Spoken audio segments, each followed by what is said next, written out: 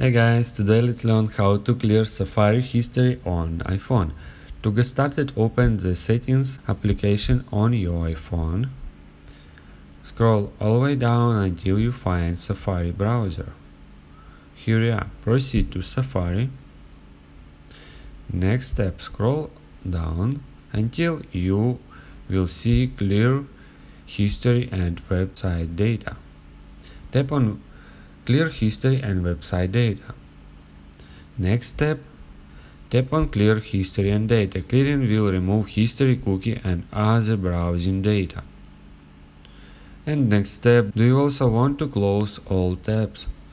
And tap on Close tabs.